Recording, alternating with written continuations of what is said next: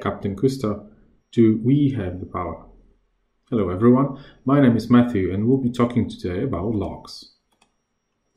I'd like to thank the buyers Alexander and Rob for creating such an event in these difficult times. Let's begin.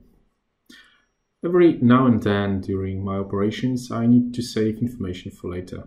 It may be a transcript of creating a new VM with all the funky stuff. It also may be an update of a client's machine software, or it may be a result of a maintenance check.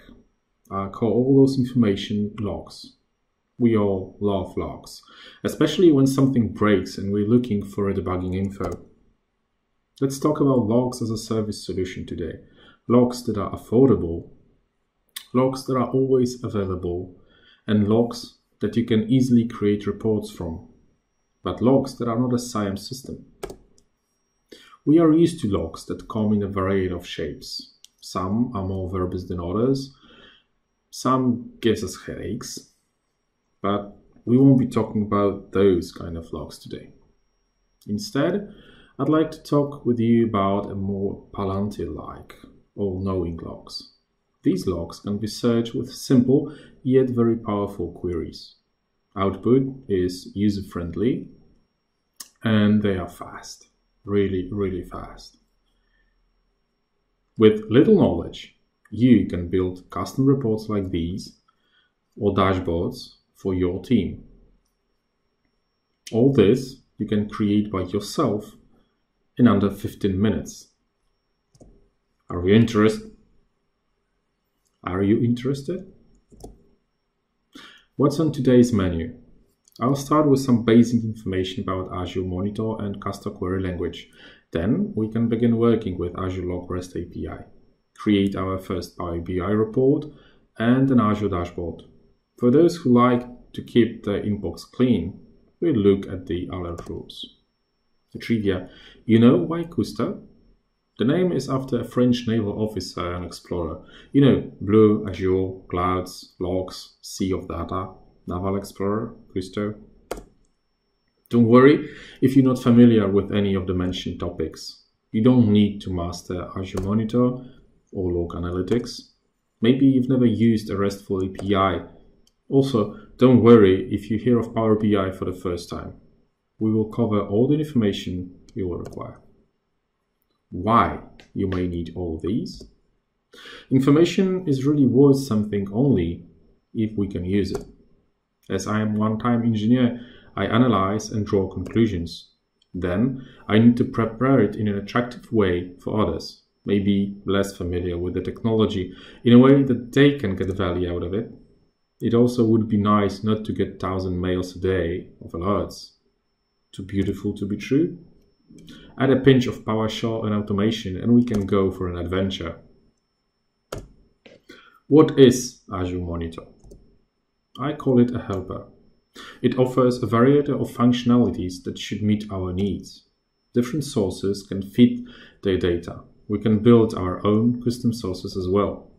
We can consume this data with predefined solutions, prepare our own reports or analysis, run remediation actions, add events automatically. We can also integrate with other solutions' APIs. Our information can be of two types, metrics or logs. Metrics are numeric values describing the state of a system in a given time. Logs are just custom objects with different properties, strings, numbers, booleans, or again, complete objects. We can read the already stored information with KQL, REST API, and mQuery. Some of you familiar with Excel will feel like home.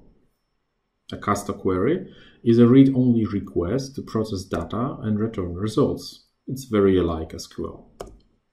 Just like PowerShell is the backbone for all our automation, and MS Graph is an API for Office and Azure services, KQL runs behind a lot of data-consuming services in Azure.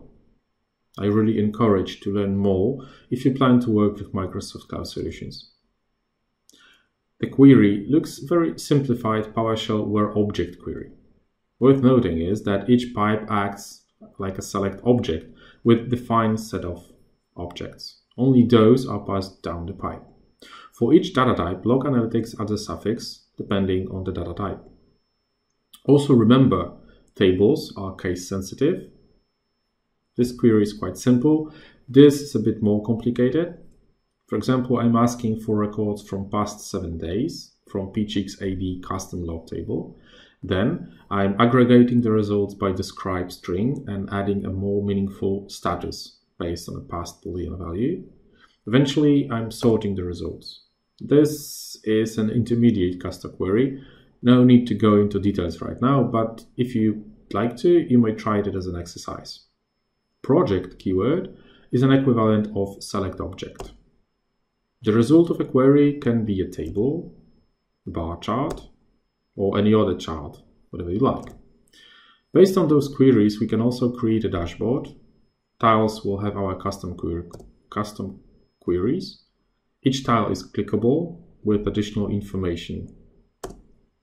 If you like to share, Power BI is great for building reports. It can do a lot, but even a rookie like me can get some basic reporting out of it. Here is an Active Directory report from my checks AD module. Here's a similar one for Windows Event Collector. These kind of reports can be very useful for your support or first line to go through your logs with an easy interface. On top of our Kusto queries, we can create alerts based on given conditions and thresholds with a specified target group, a service, or an application. We're almost done the theory. You cannot add data through a GUI to Azure Logs. Microsoft gives samples for different languages. They even created a simple PowerShell module of it lately. It lacks some functionality though, and before they published their module, I created one, Azure Log Tools. Its basic purpose is to get a PowerShell object, prepare it, make a JSON out of it with necessary additional fields, and send it to Azure Logs. This is how it works. We mark the start and the end of our command, add Azure Log Workspace and primary shared key to our instance, define the table to which we want to insert the data, and provide the object. When we want to retrieve the data, we can use Azure RM module to invoke our query. To do that, we need to register an application. At the dev.loganalytics.io website, you can find step-by-step instructions how to do that. Then we just run the invoke Azure RM operational insights query and get our results. If you will need to delete your data, for example, because of GDPR requirements, you will need to use REST API for this. There's no GUI option. Microsoft provides a document describing why and how. Because all of this, I'm not adding this functionality to my module currently. If you're testing and misplaced your data or change the type of data you're sending, you can set a short retention on this specific table. And once it's cleared, increase it again to the value you desire. This also can be very useful if you want to specific tables only to store longer periods of time than your default retention policies. But what about PowerShell? Where does it fit? Let's see how it streamlines the whole process, starting with preparing the environment, sending and retrieving logs. Then we will have some fun with KQL. We will create our first Azure dashboard and look at how easily one can create a Power BI report. Okay, time for a demo. As I mentioned before, I've created a module, AL Tools, which is available on GitHub and in PowerShell Gallery. It helps with sending custom objects to Azure Logs. In the README, you will find all the necessary information like how to create Azure Log Workspace, how to retrieve ID and primary shared key, and some basic run examples to get you started. There are a few steps before you can use Azure Log Workspace right. First, each machine that will be sending logs needs to use TLS 1.2. This also applies to installing any modules from PowerShell Gallery lately, so here are a few lines that will do the trick. Then you need to create Log Workspace. Here I will be creating a resource group in West Europe and a new workspace. First, let's connect to Azure with my Azure RM account. This can take a second. Okay, here we go.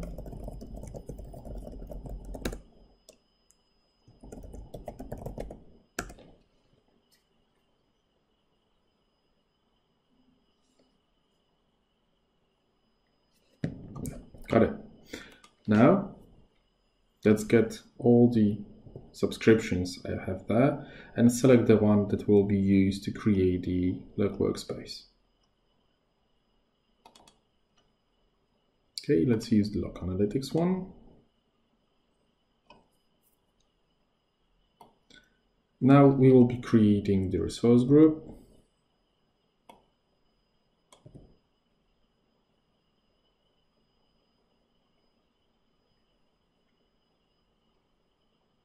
And once it's created, we will create the Log Analytic workspace. Got it.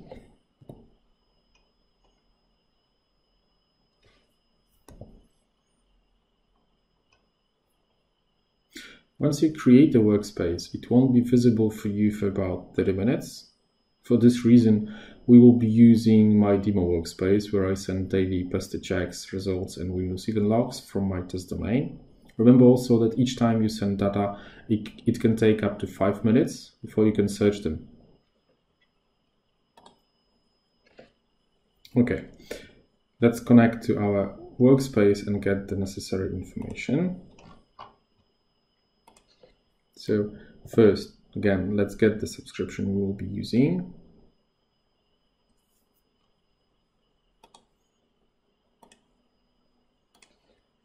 Then the resource group we just created, PSCONF 2020. This is the test one, but because we will be using my previously created, I'm selecting the Log Analytics one. Now get the workspace there, the custom logs. And right now I will retrieve the shared key and the workspace. Using this and exporting to XML file allows me for further use that I can use in scripts. Just import the XML file with the account and on the machine you've exported it, and you can quite securely save the password. And if you need later, just use the import CLXML. Okay, let's start with something simple. Send all the processes that are currently running on my machine. As you can see, I'm importing the necessary information from the file. This file holds the workspace ID, the primary shared key that I will be using to get my data to Azure Logs. And I'm using Splat because I will be using for this tutorial for this data not to mess with currently already stored information there. I will be using a PSCONF 2020 demo Azure Log table. As you can see, I have 285 processes running on my machine right now. They will be sent to this workspace ID with a batch ID going like this. For if I would need to search for all the data sent in a single batch, this will be helpful. Also, all the information will be stored to PSCONF 2020 demo table.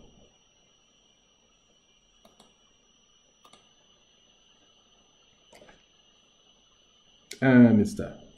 To have more data to work with right now for the demo purpose, I'll get some VM inventory details from my test environment, like VM name, memory, disk details, and so on. For this, I created a basic VM inventory function that enumerates through all the VMs, get the disk size, network adapters, VLAN IDs, and creates a custom object with some basic information. So let's load it into memory.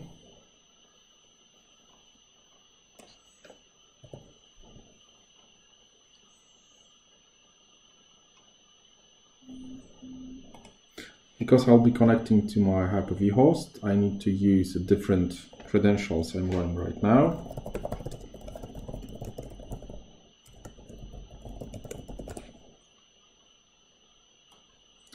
Let's mark the beginning and the end of the command. And let's query my DHV6 host for all the VMs that it currently hosts. Once I have the information, as before, I'll use the psconf key table to send the workspace ID and the workspace password. This time I will be sending all the information to VM inventory table.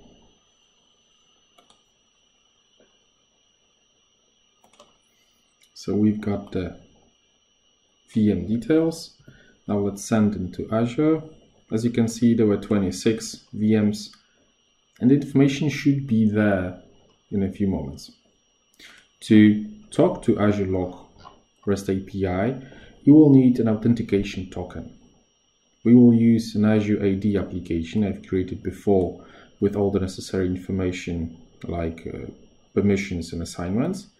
To do that, and how to do that, the Dev Log Analytics IO webpage, which is basically a doc for REST API of Log Analytics, you can get a tutorial how to obtain the authentication token. In here, you will get step by step how to register Azure AD application, how to assign permissions, and how to link it to your current workspace that you need to use. Let's get back to the demo. So I will use the credentials and the message. For this purpose, I've already exported the information to the path in here. So let's import it. Let's log into RM account using the application ID. As you can see, this time I didn't use my account. I used the Azure AD application. This is a simple query. Let's check the custom log table psconf.eu for all the logs that were generated for the past 30 days with the checks passed and failed. Using the here string, I'm passing that into invoke operational insight query. All the results will be stored here, and here they are. As you can see, this is not an array of objects, so getting through the information, this is just a simple PS custom objects with 3 properties that I queried for: check pass, check fail, and describe. So to So to get the results, for example, we need to explicitly ask using the where object, which is not very comfy. Second sample, let's get all the checks and mark them, join them with the failed and passed, so a little bit more complicated query. And as you can see, there are a lot of results, which again, this is not an array, then we can check in here. But we will get as a 0, the same array. Using the REST API to get the queries from this module requires a lot of manual work to get the specific object you would require for. Let's stop this madness. So let's see whether we've got any information already. So tell me anything that was sent past 15 minutes for the VM inventory. Should we get any results? Yes, we do. So the logs we just sent are already there, available for us to click through or create any reports. So if PowerShell or this module is not quite good for getting any REST API information, how to do that better? Well, for the first, we can go to Azure Portal. I already created some queries to work with our data. As you can see, we have the custom logs table in here with all additional tables we already created, like VM inventory we'll be using right now, like vets logs. I'm sending all my Windows event collector logs, psconf.eu, or any other conference or meetups. So querying the VM inventory will get us by default all the data for the past 24 hours. If you would like to narrow it, we can use the time generated between syntax. In here I'd like to get only machines which belong to VLAN 101 and tell me project, so a simple select object, only the name, the network IP address, and the number of disks the VM contain, and sort it. Go away.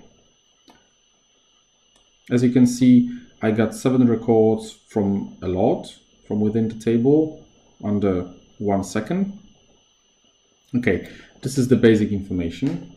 If you would like to get some charts, like for example, current disk usage, we can just run the bar chart and the information will be already present in a visual form.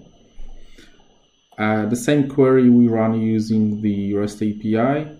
So tell me all my active and past and failed checks. Also extend the information that are already there in the table with how long ago with hours with a simple math function.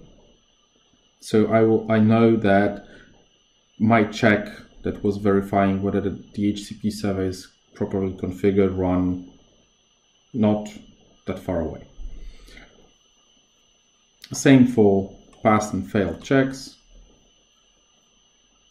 Yay, I have 0 past checks for my backup. This is a test domain, Archon test, and I have quite a significant number of other pested checks. So we can see my Azure Log is being used quite extensively for a small environment. So what about the cost? Because I'm using the free tier, as you can see, and I'm sending some data, it will cost me this month below €1. But how the magic works? Underneath all this, there's the write to log analytics function that gets the number of parameters we already talked about. It creates a GUID at first. This is a requirement from Azure Log. Then it converts the object using convert to and from JSON. This is to avoid an issue I run when I run the same query 2 times. For example, I want to send the same information 2 times. If I would run this right now, the production module will complain that it cannot add member because the object already has. If you do a simple statement like this,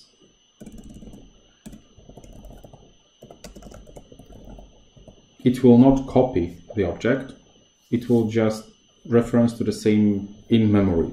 So this generates the issue that you currently see in here, that it cannot add a member to object because the member is already there.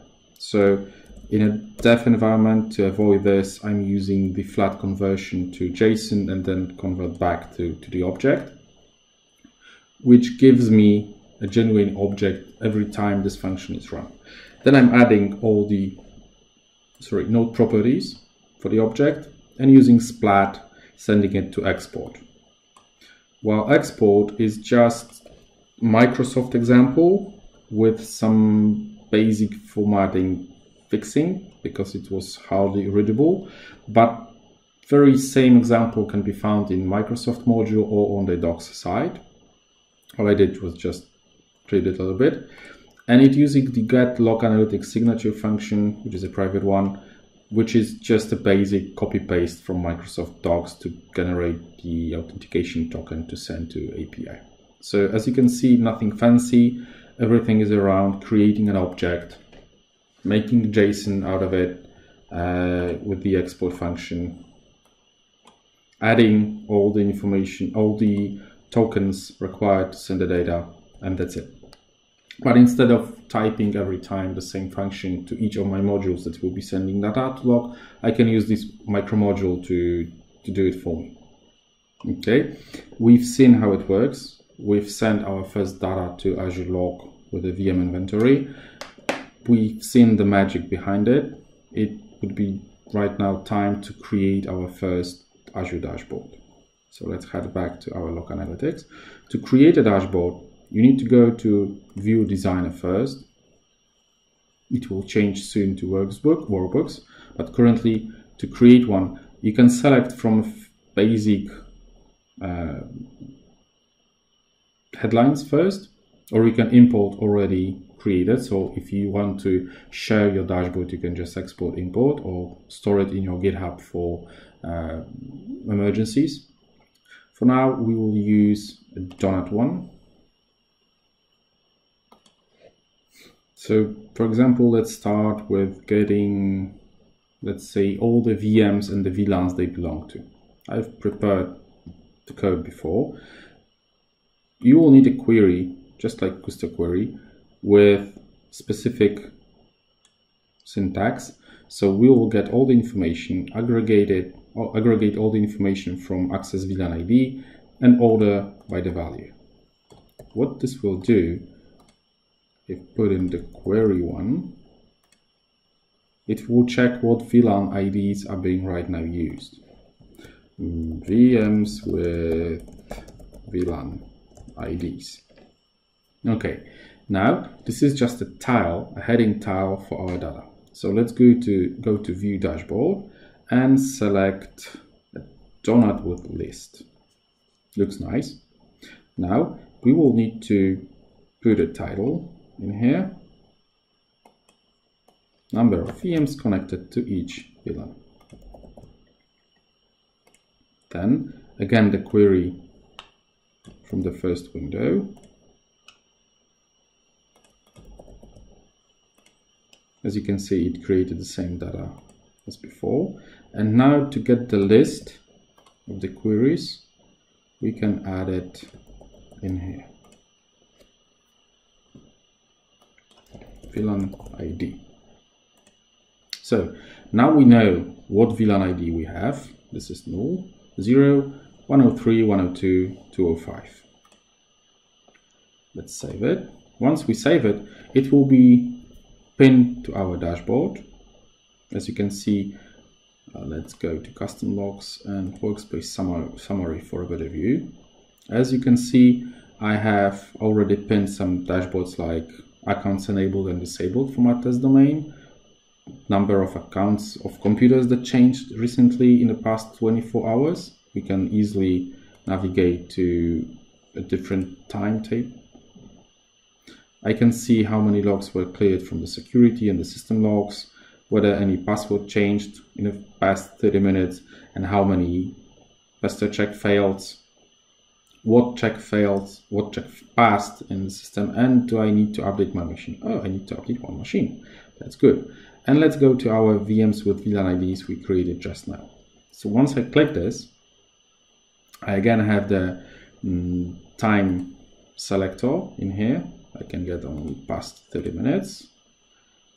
And it will give me the same data because I have the same VMs. But once I click in here, it will go to Log Analytics and select this specific query. For example, give me all the, because I clicked on 101, it will give me only the VMs which belong to Access VLAN 101 and the information from them, like all the information that the table has, like the IP address, what vSwitch is connected to, on which computer it is, what is the memory minimum, maximum. Right now I can work with the data. So as a front page, a front end, or an easy log searchable, dashboards are quite good for your support. They can just click and get the data. And for those more advanced, they can work from here. Okay, what about some alerting? We cannot put a threshold on a search field, so we will have to use a different query. I have something already saved. For example, we can use a filter to get any Active Directory group changes from the Windows Event Collector. Let's clear all this. What happens if I run this query?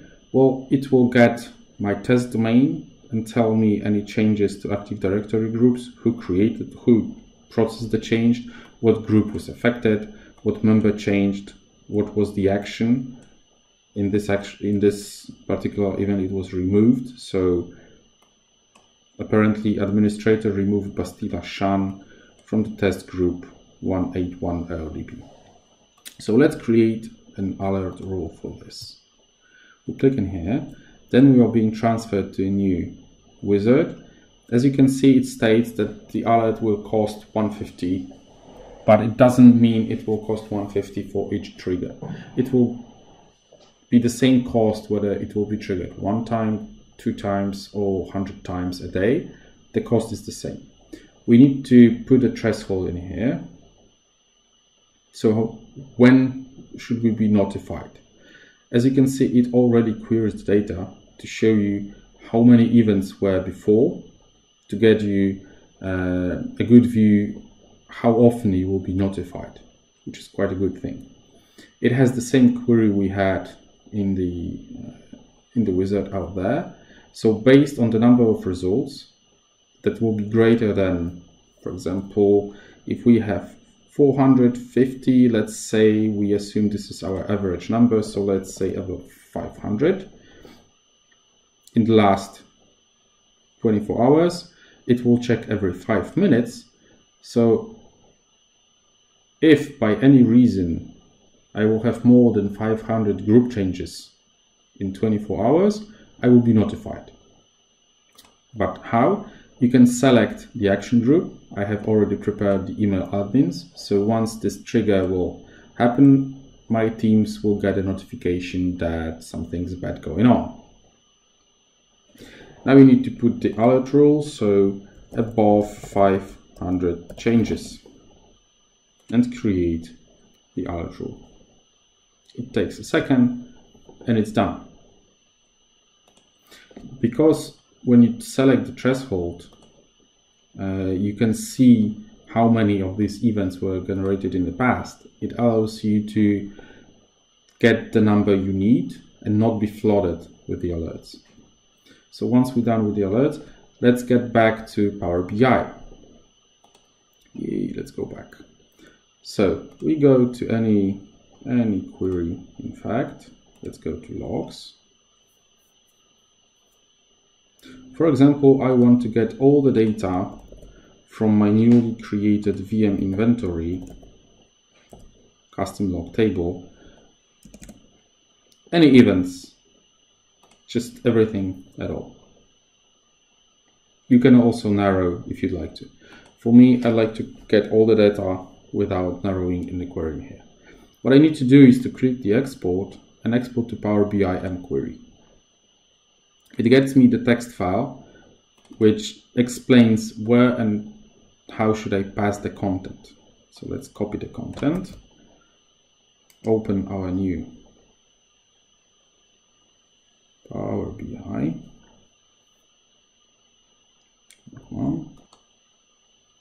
Okay, let's click on the get data. Yay, not responding. Okay, we should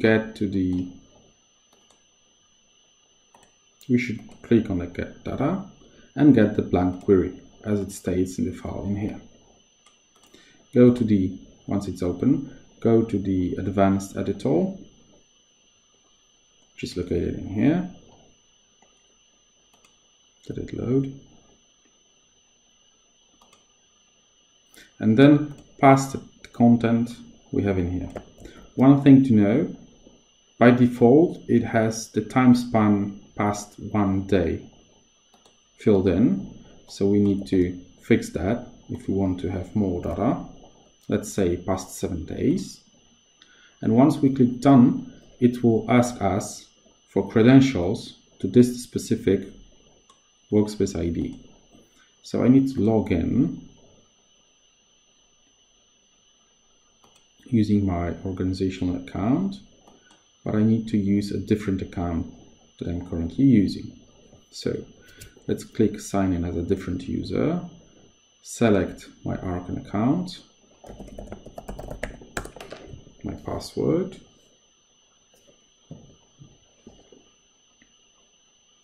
and click connect.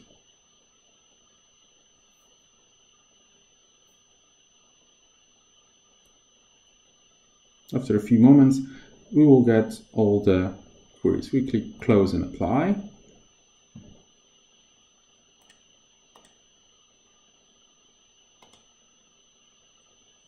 It's still loading in the background. Hold on.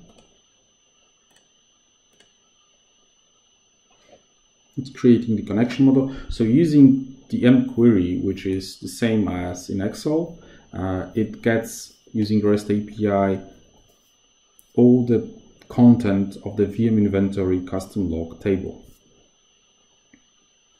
As you can see, it's loaded 100 rows approximately, and should allow me to choose from the fields in here.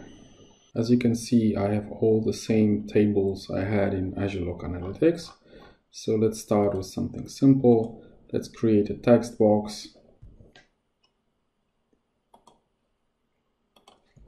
This is a basic report.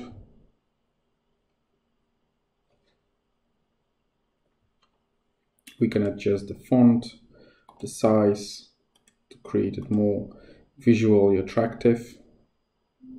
For now, it should be enough. Then we can get the fields we need. So create a table with, for example, computer name, dynamic memory, disk memory, some of the disk count,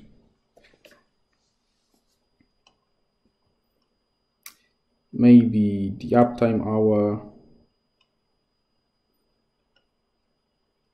What else? We can get some name of the VM, number of the processor count. That should be enough for now. So we've got a basic table. Now we can create, for example, a slicer. To this slicer, we can add name.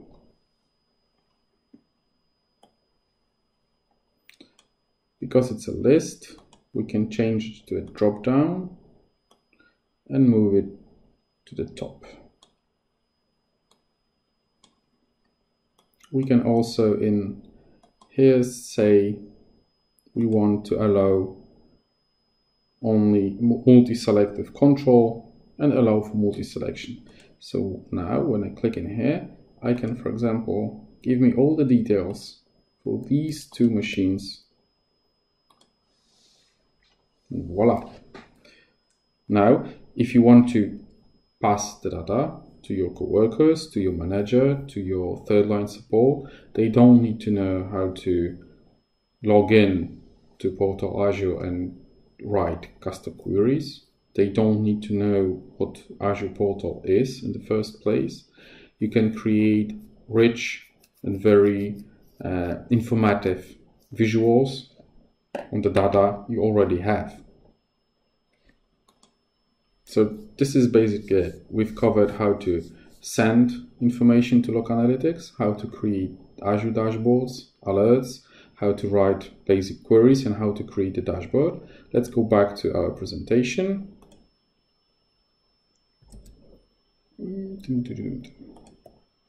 Okay. So how much does it cost? The cost is per gigabyte of data. Getting and storing the data costs, but remember the free tier, so the ingestion acquiring of first 5 gigabytes of data per month is free, and the retention for the acquired data for the first month is also free. So let's get an example. We got 10 servers with custom logs that we want to send to Azure every day. Let's say it's an output of your internal checklists, results of scheduled tasks, maybe some access logs of an old legacy payroll system. There's 30 megabytes of those logs from each of those 10 servers every day. And we want to store the data for example, 3 months. When doing the math, remember about the free tier every month. So each month we pay for the ingest of fresh data, and we do not pay for additional retention of this newly data stored. Then we pay for storing the accumulated data across 3 months. And this is a whopping 13 euros per month, or 156 euros per year. So time to wrap it up. Azure Logs are not very expensive for custom logs. Because it's a service, we do not need to maintain it. If needed, we can just use a slider to increase the retention time, but it comes with no predefined queries. With Power BI and Azure Dashboards, building those queries is not that hard. Remember, this solution, a custom Azure Log table, is not a CM replacement, it's not an ELK replacement, it's also not a fancy SQL database. This is just yet another tool incorporated.